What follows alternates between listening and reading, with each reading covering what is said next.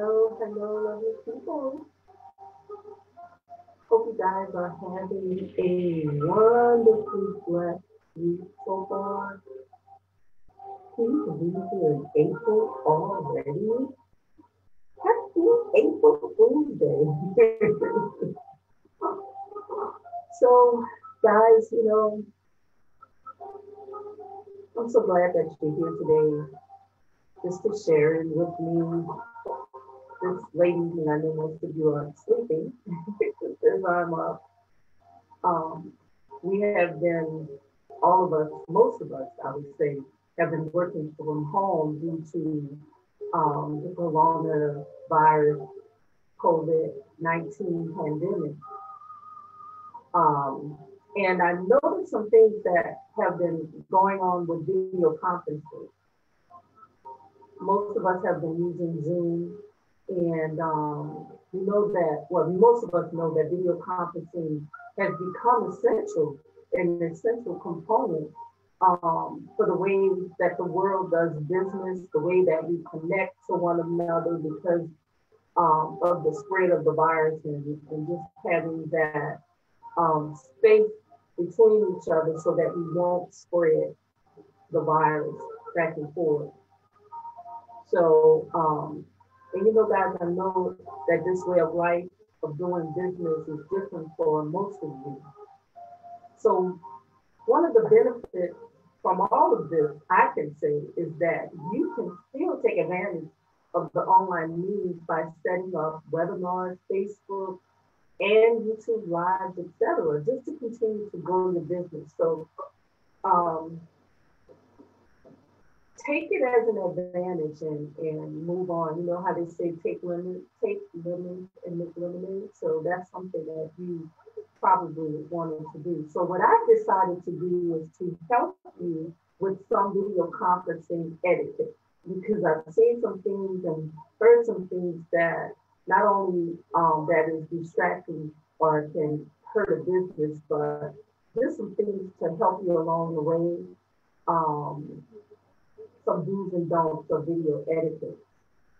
For the past 10 days or the past 10 days, because I've done 3 days so far, I will share a post in the morning and it'll be a tip concerning video conferencing and etiquette that is. And then in the evening, I'll come back at 10 o'clock in PM Eastern Standard Time and just expound or expand on that tip.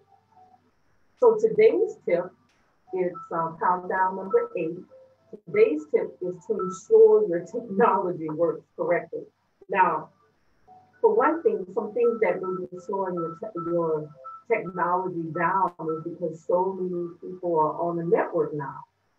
So you may want to get on a little early to test things out. I usually have my alarm to go off an hour early, then 30 minutes early, so that I can prepare for my live. So, you don't have to delay a meeting with an important client or, your video conferencing system. You don't have to worry about doing those things if they work properly and if you get on it and make sure that everything is set up correctly. Like I'll say for some women, what we do, if we invite anybody over our house, we're going to make sure that we clean it up before we bring in someone. So that's what you want to do. You just want to make sure that you kind of clean up your surroundings and make sure that your technology is working properly. So you can do a test run with a friend or a colleague to help you to either practice before your live. And in a minute, I'll tell you some things you can do. And just, find somebody that is willing to help and to make sure that your process is fully taken care of before starting your video conferencing. And this will make things run a lot smoother when you start your video. So one thing that you can do is to do a test video. So with Zoom, you can without sharing your video, you can do a test video and then you can save it and go back and look at the video and see how things have gone. That would be your practice session.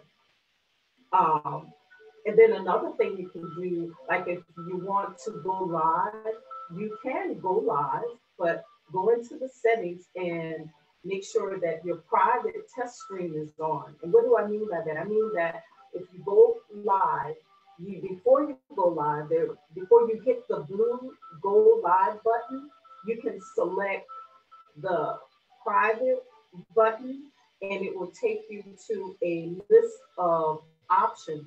One would be select privacy. I mean, to select the privacy settings. And when you select the privacy settings, it's here where you can choose how your post will show up in your news feed, or your profile, or in your search results. So right now, my settings is set for public.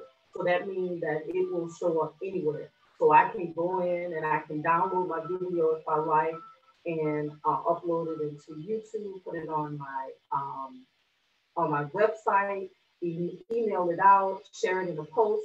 So whatever way you want to share your results after you get your video up and running. And you can also do it without going live. You can record your video, then you can download it and then edit it if you like.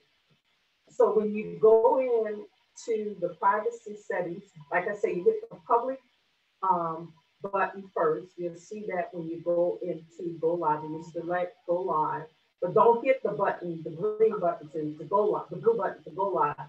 You want to go into that page so that it takes you to the page first, and then when it goes into that page, what you want to do. Thank you so much, Tania, for and I'll look at your comments. So I can't look at the comments right now, but at any rate, let me continue to tell you what I'm trying to explain to you. So once you go into your video, like you're going live, there's an option or a little button that would say public. And when you click on that button, you're going to have a list of options going to come down. It's going to you can select to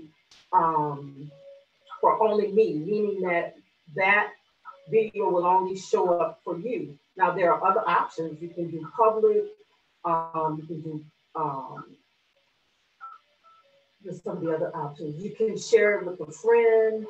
You can share it in a group. So there's different options that you can use in that list.